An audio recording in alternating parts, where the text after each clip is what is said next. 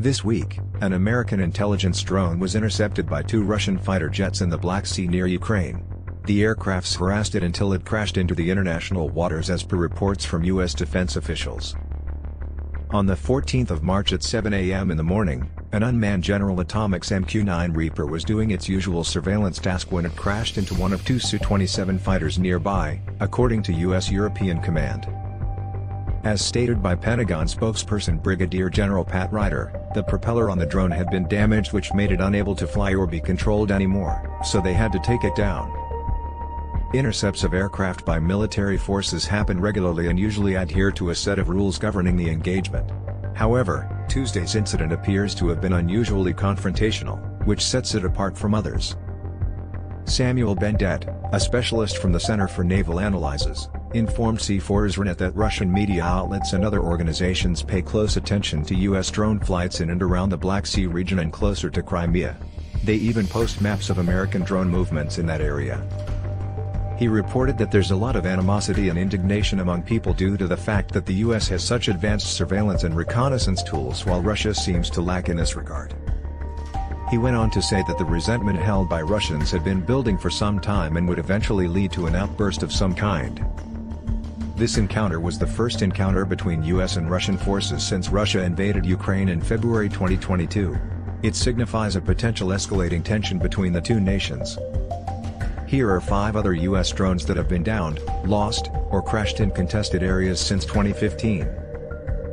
Libya, 2022 and 2019. In August 2022, an Air Force MQ-9 Reaper crashed near Benghazi, Libya, prompting an investigation from U.S. South Africa Command. A spokesperson for the command informed Military Times that the drone had crashed while offering support to Richard Nerlon, U.S. Ambassador and Special Envoy to Libya, during his diplomatic engagements. Unfortunately, it remains unclear what caused the accident. In 2019, the Libyan National Army in Libya apologized for mistakenly shooting down an American drone near Tripoli. They mistook it for a Turkish-made model that was used by competing militias in the region. To aid in counter-terrorism efforts, the U.S. makes use of uncrewed aircraft in Africa to observe extremist activities and take out militants. Strait of Hormuz, 2019.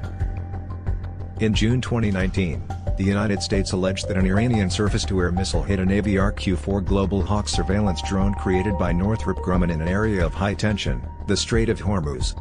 This region serves as an important oil choke point internationally. In 2019, Air Force Lieutenant General Joseph Gustella Jr., the then commanding officer of U.S. Air Force's Central Command, defined the attack as unprovoked and unwarranted.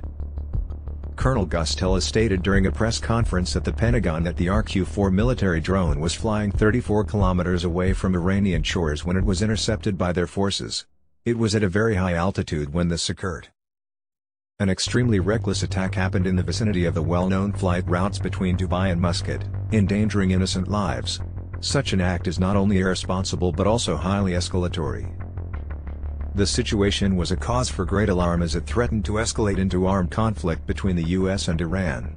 At the time, former President Donald Trump had contemplated retaliatory strikes such as attacking missile and radar installations in response to the incident. Iranian authorities have claimed that the MQ-9 aircraft intruded their airspace boundaries. Yemen, 2019.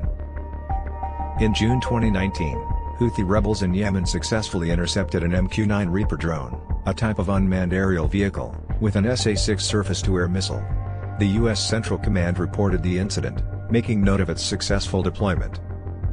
According to Military Command at the time, the drone was likely targeted with support from Iran and displayed an increase in the Houthis' capability compared to previous occasions. A few days after the incident, U.S. Central Command, CENTCOM, reported that a modified SA-7 surface-to-air missile failed to shoot down an MQ-9 aircraft monitoring activities in the Gulf of Oman. The missile missed by at least 1 kilometer. Syria, 2015. In 2015, the Air Force officially recognized that a General Atomics MQ-9 Predator was shot down in Syria, which was originally reported as communication lost with a drone during an intelligence mission.